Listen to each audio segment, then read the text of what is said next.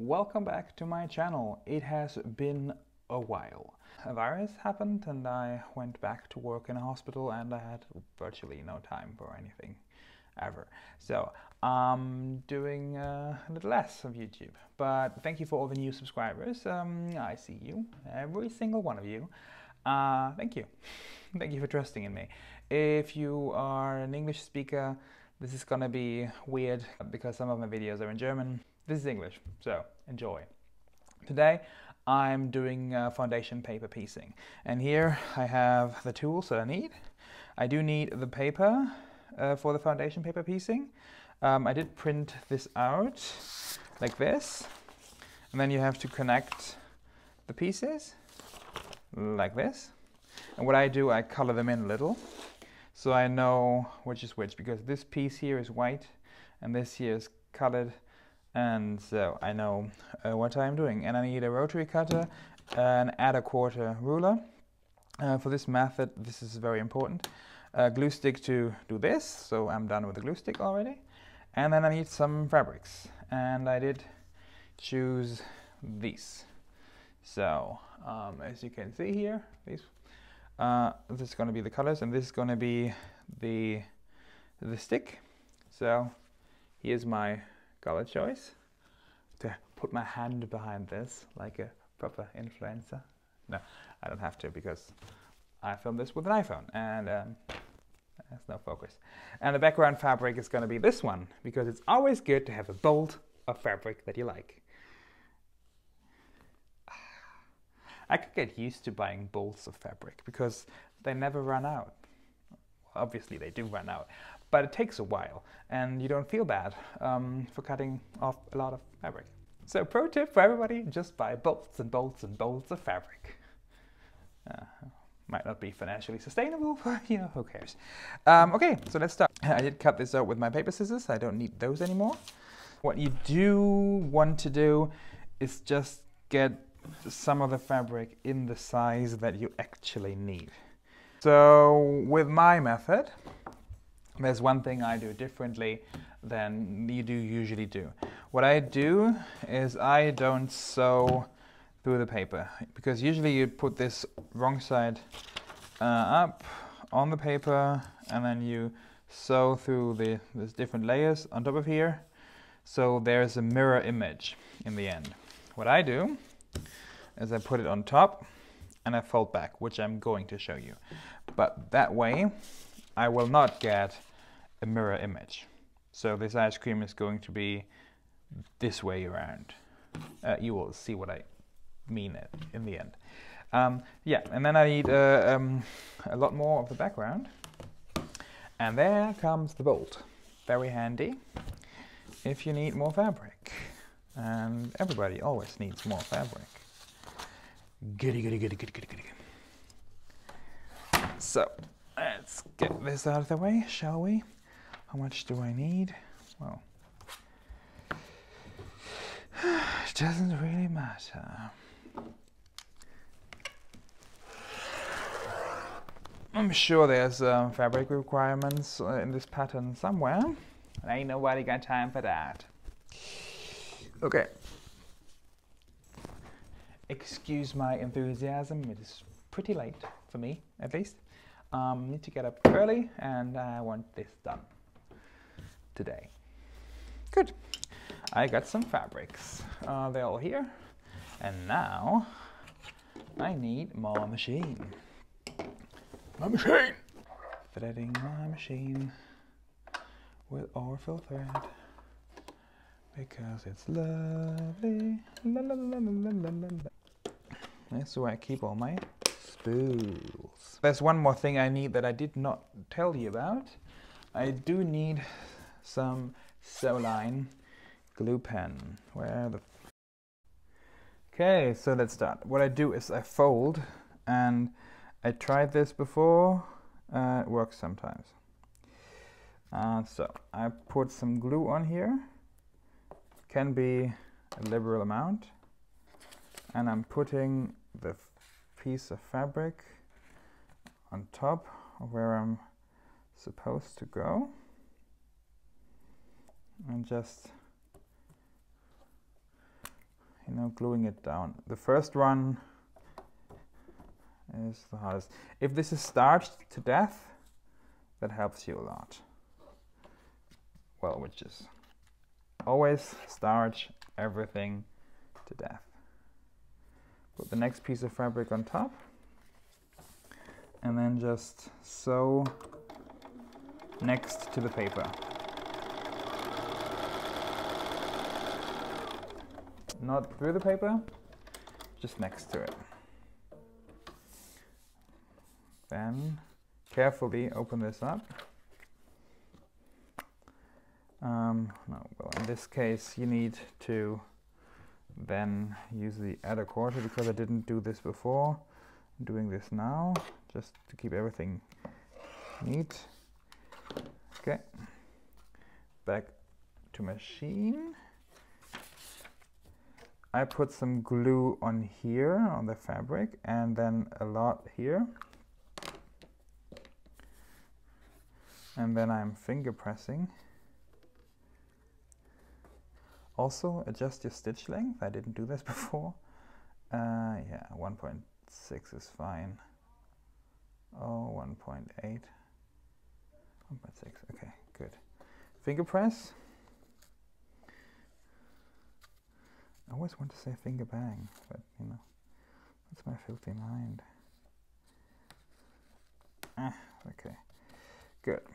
Finger press to the side. If you have a hot iron nearby, you can also just iron this. And now what I'm doing, folding it back again to the next side. And then this time I'm just going to cut now.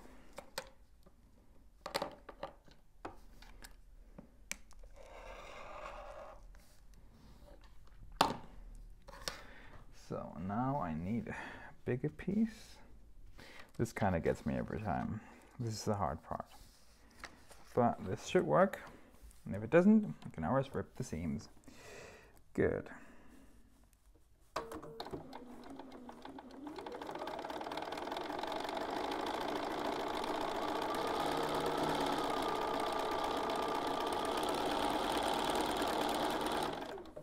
Cut this, and then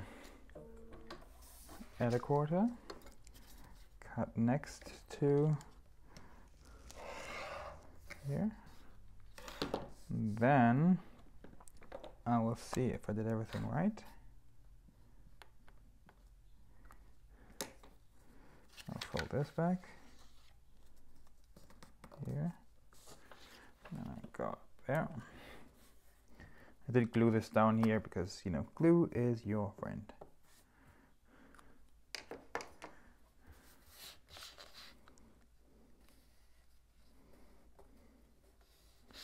Okay, kinda worked. Here's a tiny corner that's not perfect, but who the fuck actually cares? So I'm gluing this. Because what? Glue is your friend. Okay. And now go back, fold again. Check where I have to fold. Oh, there's another one. Yeah, so there is here. I have to fold to C4 here. Add a quarter. In this case, put a quarter off. Then a small piece. This should work.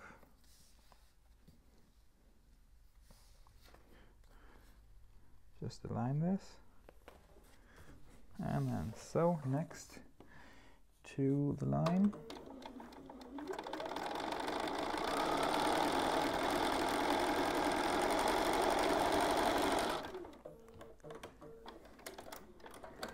Okay, again here some glue does wonders.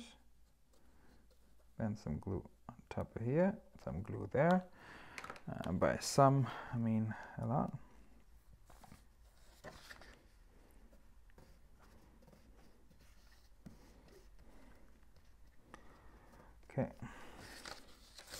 Then to the back again and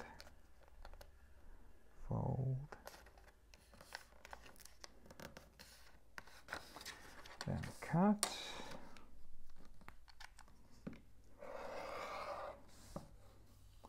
All of this is much easier without a camera next to you.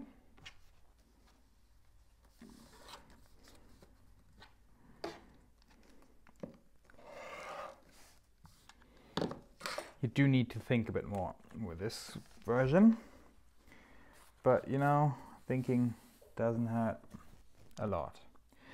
Good, so like here.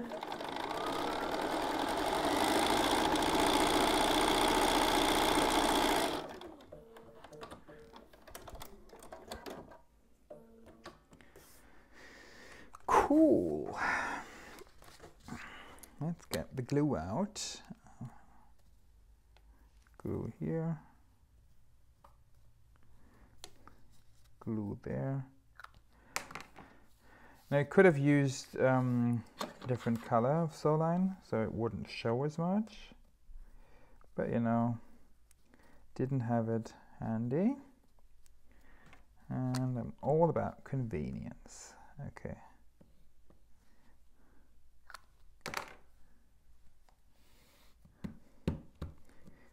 Some glue, and then comes the easier part. This is just a large straight line. Folding this on the line.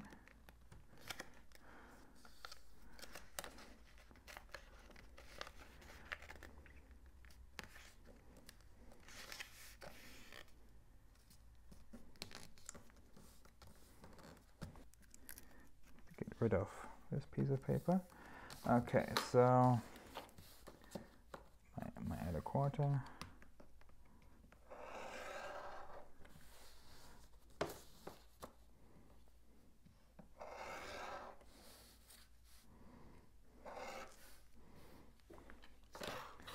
A wise person once said, life's too short, buy the damn notion. That is some philosophy to live by.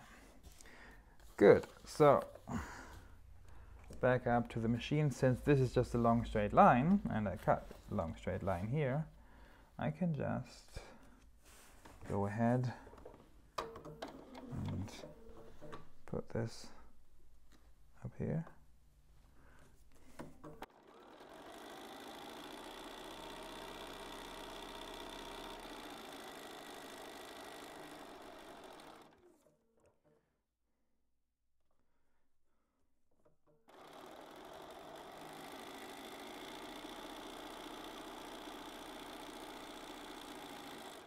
Good. I'm gonna need some more space. Okay, so I'm just going to cut off some of the excess here and here, and then I can fold this sucker here. This time I might not use glue because it's not that necessary. I'm going to iron this soon-ish. Okay, here I'm just going to hack. I'm going to do this neatly when this is all done. So yeah, I'm going to use glue. Because what the heck? Glue, my friend. Zack, zack, zack. And there's some German for you. Zack.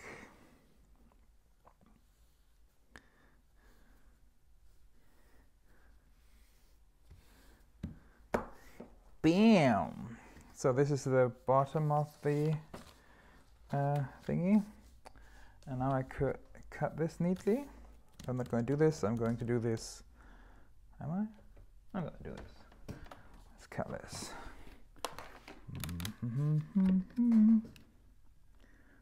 For this I'm going to use the big boy ruler.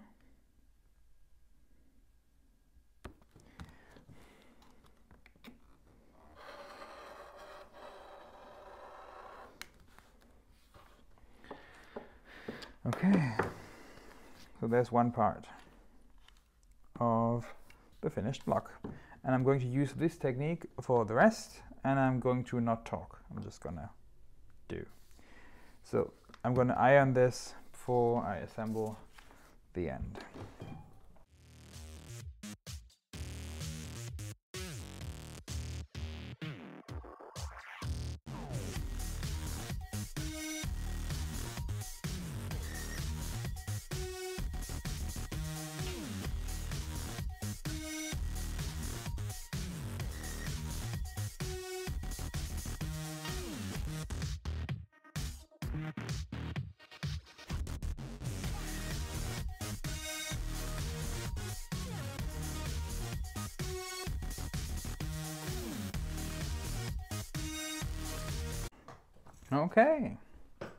Okay, so I tidied all of them up. They're still on the paper, and now I'm going to sew them together. The machine. So this is the one part where sewing through the paper actually is an interesting idea that I might. What the hell, I'm going to sew through the paper. And this is important, that now you really do need the tiny stitch length.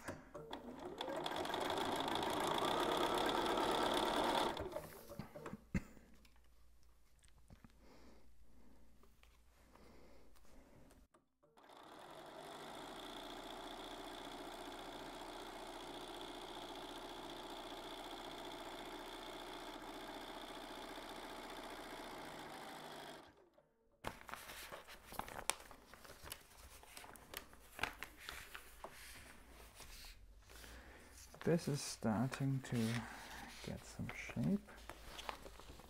Okay.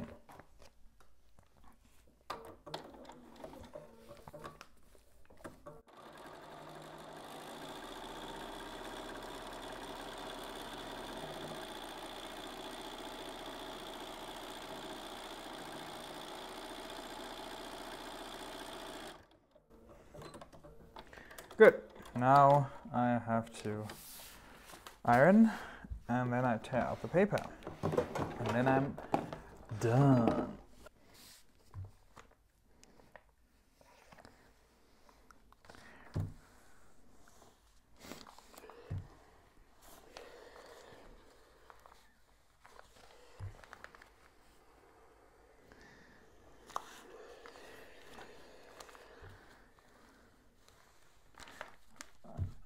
To this side. Easier, less bulky seams, and here again this side less bulky.